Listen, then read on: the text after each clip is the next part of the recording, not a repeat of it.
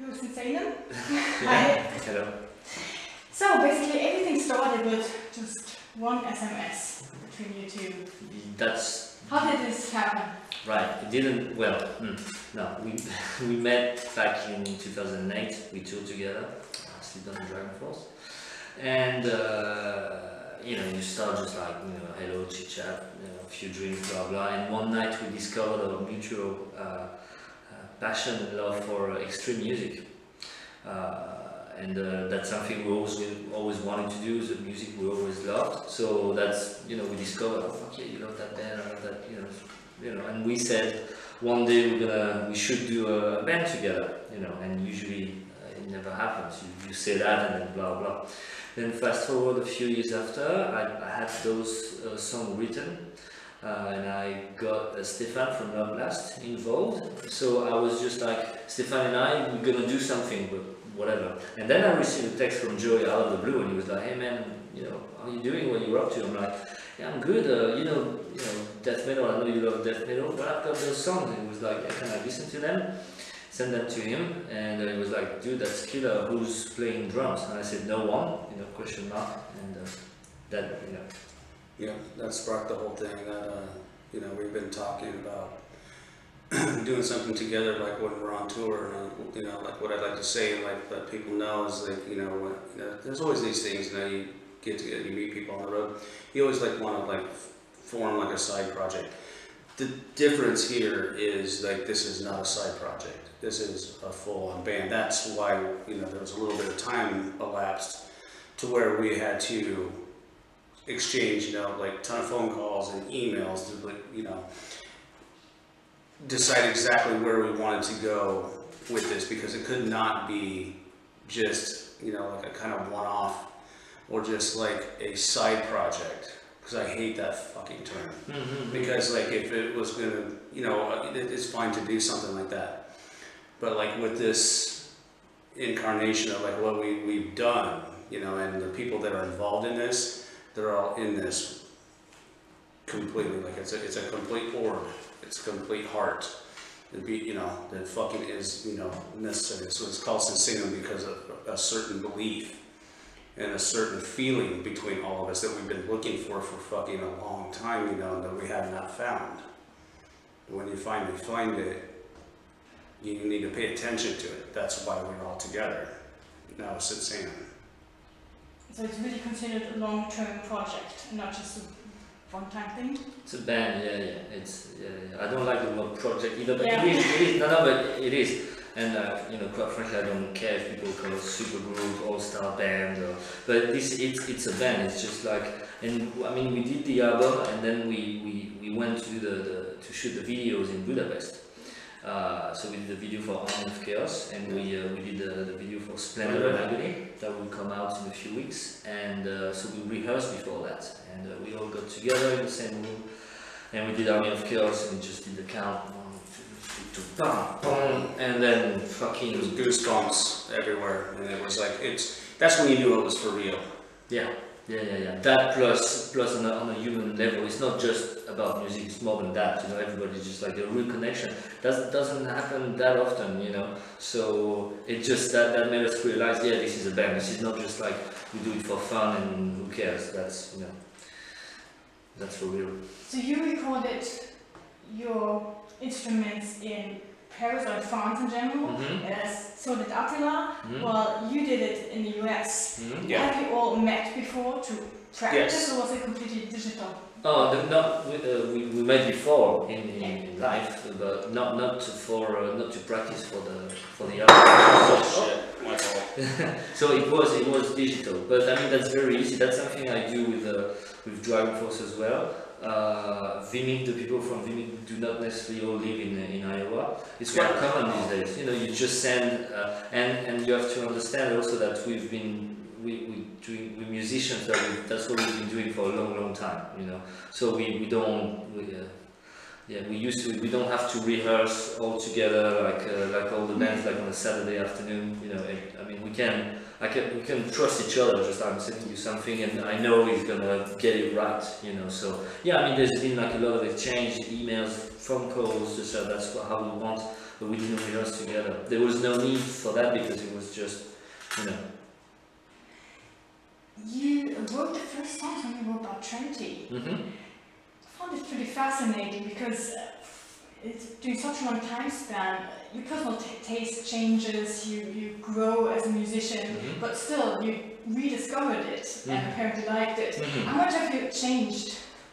How much have the songs changed when you dug them up again? Well, I guess I know more about music than when I used to, but it is the same passion, the same anger. I mean, you know, you grow up as a person, you change, you know more about life in general, but I still have that darkness in me. Never went away. It will always be there. So that's a way of expressing it. So these songs were written by an angry young man, and I'm like an angry adult. I mean, I'm not that old anyway, you know. But I still have the same passion. It's still there. That's a music that I listen to more things. You know, not just death or black metal, because I'm a musician, and it's not, you can't just limit yourself, you know. Yeah, it is the same vibe, you know. And I guess it's the same with everyone. When you listen to albums that you loved back then, you feel, if it's really good, and if you love it, you feel the same. You were talking earlier about My Dying Bride, you know. When you listen to Turn Loose the Swans, you've got your, you know, your vibe, and and so that's that. How many songs of the album have you written now? It's hard to tell because some of them were written, like you said, like a long time ago. Some of them in between. Some of them towards the end of the process of the thing. But say Joey recorded the drums in January 2014. So that means they were written before that. So I didn't write down just like the date each time, you know. But some of the stuff I sent Joey, you know, was not finished. And that was in March 2013. That means between March and January 2014, I had to finish the whole lot, you know. And then, in meanwhile, going back and forth to adjust, you know, like the drums were for me to adjust. Now, for me to send him what I was recording and him making 100 times better. That's called adjusting, I suppose. Just, there's a little adjusting, like when I had to go behind the cable, like, oh shit, fuck. It's just improving. Yeah. But still, I mean, all the 21 songs, they were perfectly together, and you don't notice that some are older, some are younger. And you said that the entire album should be listened to in its entire length. Yes. This is something that few people do actually today, with the age of MP3. If you had to imagine a visualization of the whole thing, how would that movie look like? Because it is really a journey. How would it dark? It would be dark. It would go through. There would be tension. That's why if you know, we have those interludes. Apart from one song doesn't have one. Why is that? Why is that title in German and then Attila sings in Hungarian in it? So there would be a lot of, like, you know, pauses. Like it wouldn't necessarily have to be Cannibal Holocaust. It could be a mix of Cannibal Holocaust and it would be a horror movie, that's for sure. Something dark, you know, I imagine. Why two singers? Well, the combination of, you know, Attila and Sean literally took, you know, like the dimension of this sound that we were looking for within the soul of the music itself. Reason being, we could have stuck with Attila and it would have been fucking great. We could have stuck with Sean and it would have been great. But the thing is, what we're not trying to do, what we are doing, like within the confines of the writing style and what we're doing within the music, is that literally, like when Fred was sending songs and composing, me and him working on this like for fucking years, like in the making, is that this took these two singers, I wouldn't even call singers, vocalists, like artists, to fucking get the point across of the riffs and the vibe of the music. Otherwise, Would have been great with just Sean? Yeah. Would have been great with Attila? Yeah. But like what we were feeling is a dimension that has not really been touched on necessarily before. So what we're not trying to do, what we are doing is bringing together something that is another dimension of what fucking it took to make the fucking music the way that we want it to sound. You have shown that it's very rhythmical, is in your face, there like death metal, amazing singer by the way. Right on beat. Yeah. Pummeling. And then well articulated, you can hear pronunciation is great, you know. And then you've got Attila who's like totally the opposite, and he's in the back, and he's like a haunting ghost. Yeah. And them two together, you know, it's just like creates something that, you know, that was needed. The contrast between the two, feeding off each other, is like a fucking. It's like almost like you have a knock at your door, but you also have wind behind it. Mm-hmm. You know, that's like that. One of those, just like I think of like a lot of things when I listen to the vocals on the record. They come across to me in a lot of different ways, and they're fucking very nightmarish. You know, and that's fucking. Attila has a lot to do with that. Sean is fucking very, very direct and in your face, but Attila is the fucking ghost. When he comes in, the fucking vibe of the mood changes. Especially when we hit the fucking inverted chords and fucking, especially with the blasts. And Attila jumps in, it takes the fucking song to this next dimension. And you know, even within each song, so that's like the chemistry that kind of like moves through the record. Because it's kind of like this, like vocally, even though the fucking confines within the band members are fucking completely on point. So that's like the fucking chemistry of like how the vocals fucking work together, like the vocals of Sinsaenum and the vibe of Sinsaenum is. Now, Attila really played a huge role in the history of black metal. Do you still remember the first time that you listened to Mayhem and what it cost you? I mean, you were still young. Yeah. You start. Fucking love the album. It's like nothing else. And his vocal. The first time I thought that was funny, but funny like but funny like weird. You know, just like a funny feeling. But I was laughing.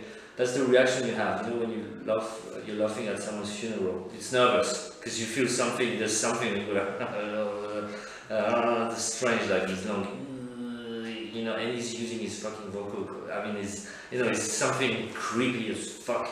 The guy is like, it's such an amazing person, but when he switches, you know, there's a switch, and then he becomes Attila, and it's fucking worrying. I mean, he's always Attila, but yeah, I mean, he becomes like that ghost, that scary thing, and I mean, when I heard that album, and I still one of my favorite black metal albums, if not my favorite, that and Pure Holocaust for Immortal, but so that's amazing. So I mean, for example, the song Unfound des Alchemists, that I wrote that song before I knew that Attila would be in the band, but the middle section was definitely, I had his voice in my head, just like, that'd be cool if I could have him like, turns out, yeah, fuck, you know, so when he joined the band, just like, by the way, here's a song that's for you, that, you know, so, but that album is amazing.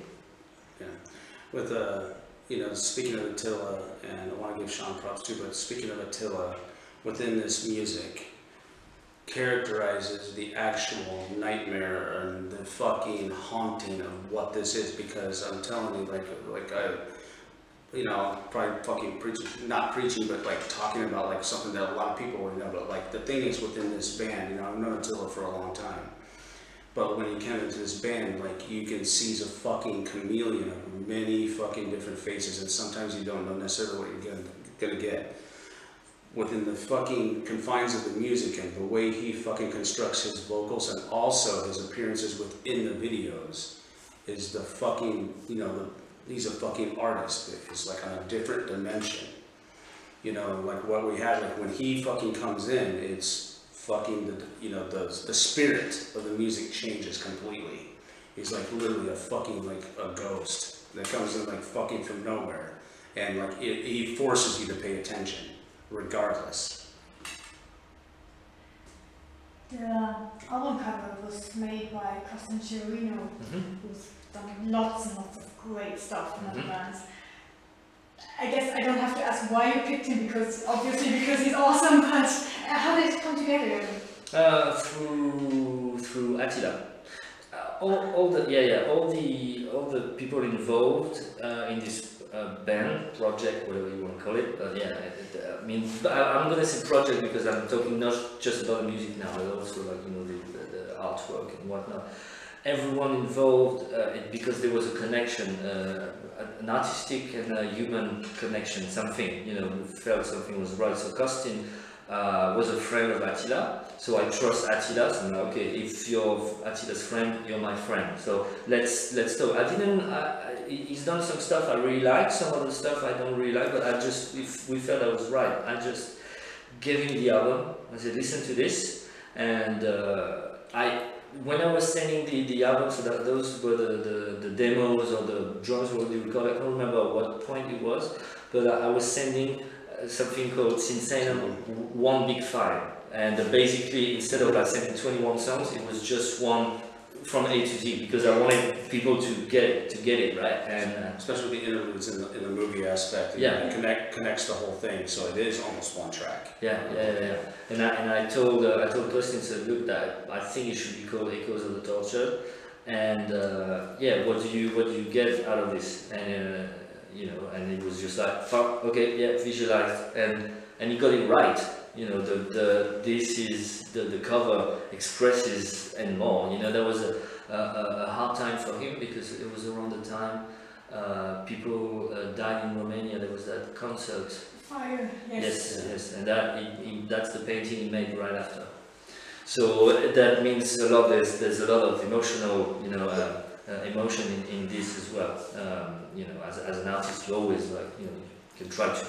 You have to express it, so that was there as well, and so that's why we worked with him, and it was just like, it's great. I love the cover.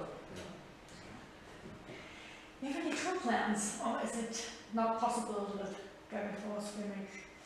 No, there is tour plans. We don't have anything, you know, right now on the books or lined up, but we right now, or you know, especially since doing like this press tour and like everything that we're doing right now, you know, concerning Sinsaenum, is that right now we are lining things up, because like when you go on a press tour like this, you know that you're not getting out of it. There is tour plans. We have to, in respect to our other bands, find the right time. You know, the thing is, it is going to happen. Otherwise, we wouldn't be doing this press tour. You know, there'd be fucking no point in being like, you know what, we're just going to put out a record, you know, do like some phone interviews. But we're doing this because like this sets off like the, you know, the key to fucking make sure that we get out and represent this music, you know, live, because it's meant to be played live. It's not just meant to be listened to. Of course, you know, fucking the record is great.